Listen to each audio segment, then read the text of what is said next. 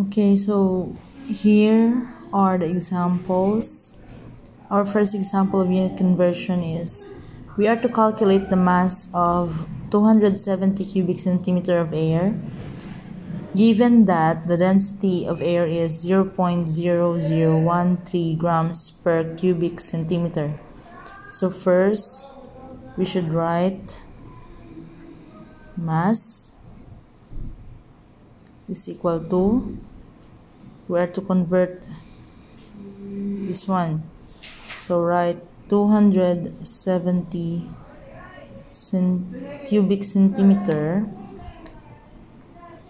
times, as you can see, this expression means in 1 cubic centimeter of air there is 0.0013 grams. So this becomes cubic centimeter. Automatic yan. Meron yan siyang 1 dyan. Sa taas yung 0.0013 grams.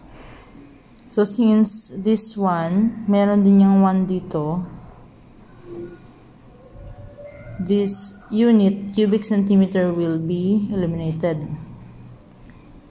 Ang natira, grams na lang. So, your mass will be 270 times 0.0013 grams. Mass is equal to, if you're going to calculate that, 0.35 grams, which is the base unit of mass. The base unit is kilogram. Since naka-grams na yan, you don't have to convert that into kilogram anymore. Kasi hindi naman i-require sa problem na i-convert pa yan into kilogram. Now, second example,